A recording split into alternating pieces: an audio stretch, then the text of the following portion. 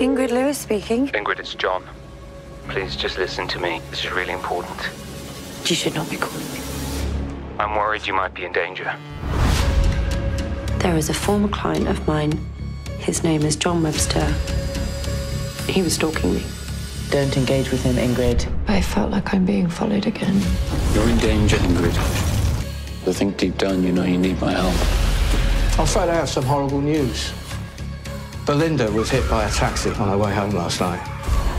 She was pronounced dead at the scene. Keeping you safe is all I care about. He's dangerous, Ingrid. He's a psychopath! I've been trying to help you.